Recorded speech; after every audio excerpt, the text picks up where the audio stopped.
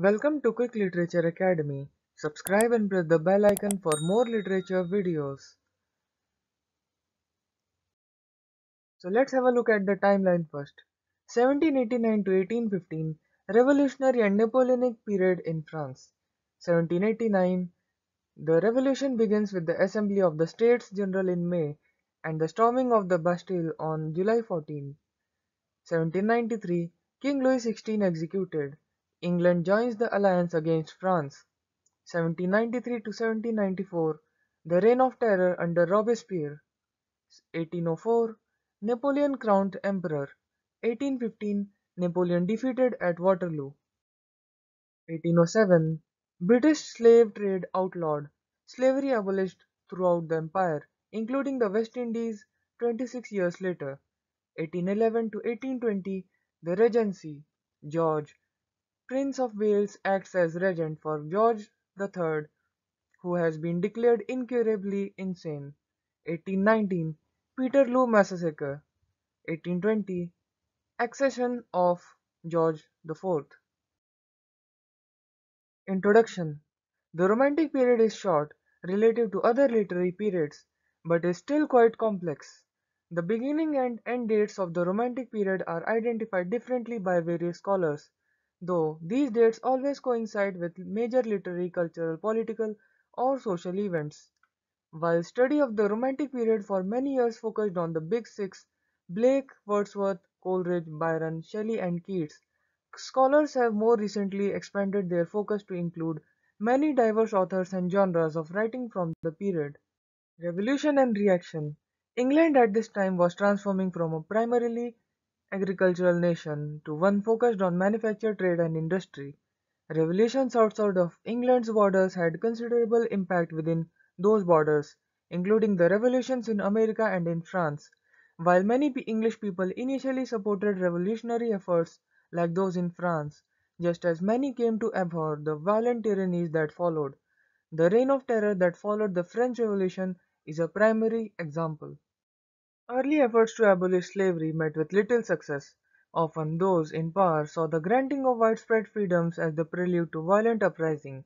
England at this time was often described in terms of two nations, the rich and privileged who owned the nation's burgeoning means of industrial production, and the poor and powerless who were more and more forced from agricultural roots to life in industrial cities.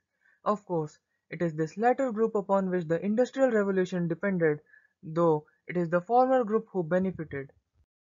The word shopping entered English vocabulary at this time, reflecting society's newfound love for buying the goods that imperial colonization and industry could produce. Women authors, though they did not enjoy anything like social equality with their male counterparts, did at least enjoy greater prominence and wider readership than had previously been the case. The term bluestocking was often used to describe a certain class of educated women writers and intellectuals. The new poetries, theory and practice. The Romantics did not actually identify themselves as such. It was later Victorian critics who first used the term to describe the previous generation of writers. Among all literary genres during the Romantic period, poetry was considered the most important.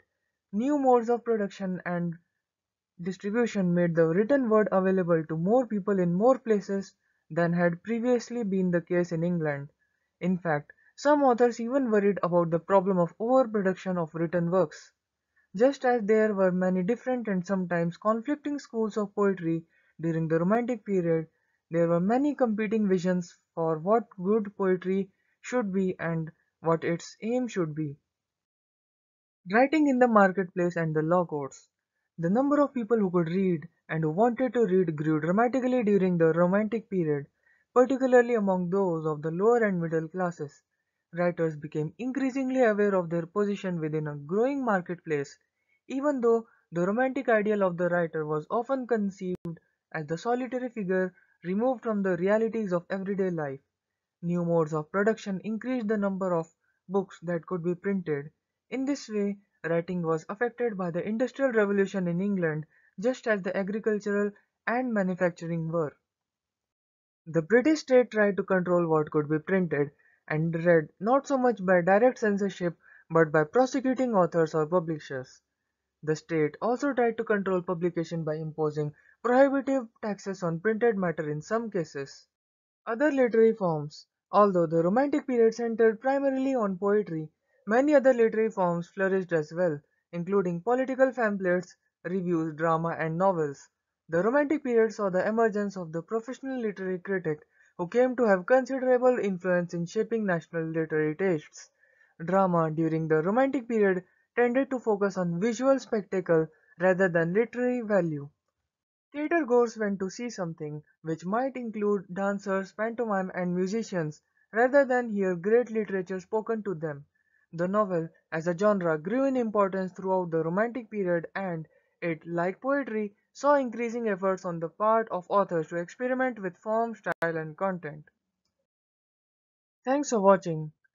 Do check the links in description to support us and comment below if you have any suggestions or want a video on some topic.